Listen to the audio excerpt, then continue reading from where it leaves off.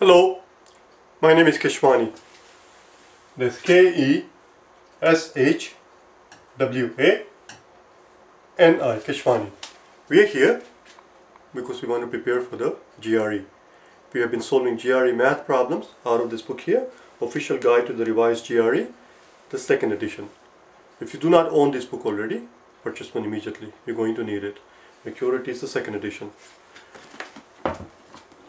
The problems that we're going to deal with today are the ones that you will find on page number 131. Page 131, and today is our lesson number 207.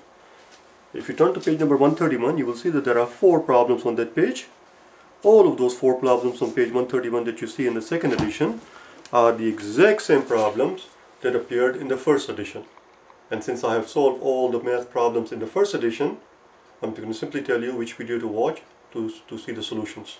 For page 1, 2, 3 and 4, for problems 1, 2, 3 and 4 on page number 131, just type in this tag, type in revised, make sure you put in the word revised GRE math, use this tag, revised GRE math, date 25, and you will see the solutions to all of those 4 problems.